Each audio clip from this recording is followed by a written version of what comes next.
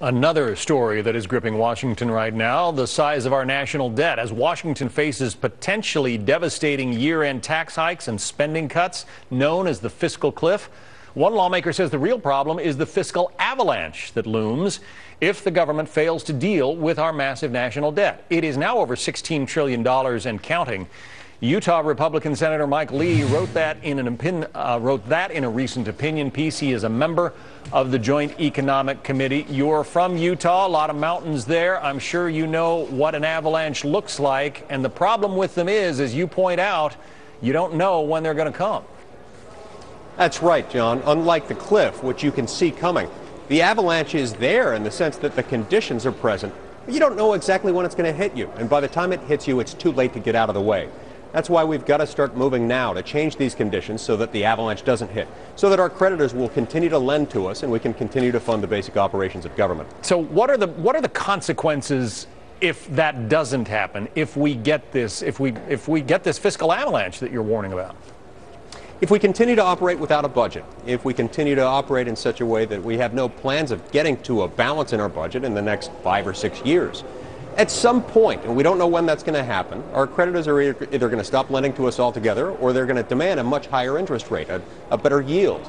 Once that happens, it's very difficult to control. And once that happens, our ability to borrow will be severely impaired. And there will have to be massive, draconian, very painful cuts to everything from defense to entitlements and everything in between. Cuts the likes of which we've never seen.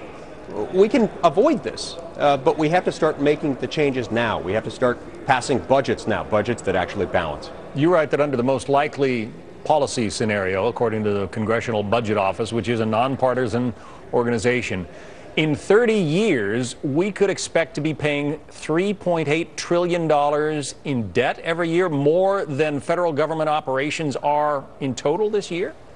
That's right, John, and it's even worse than it sounds because those are 2011 inflation-adjusted dollars.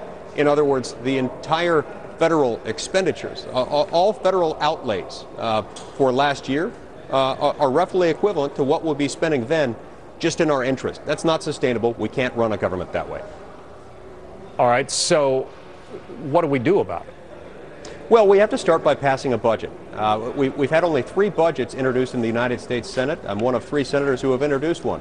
My budget balances in 5 years. Senator Pat Toomey from Pennsylvania has introduced one that balances in about 8 years. Rand Paul from Kentucky also has one that would balance in about 5 years. We've got to get one passed.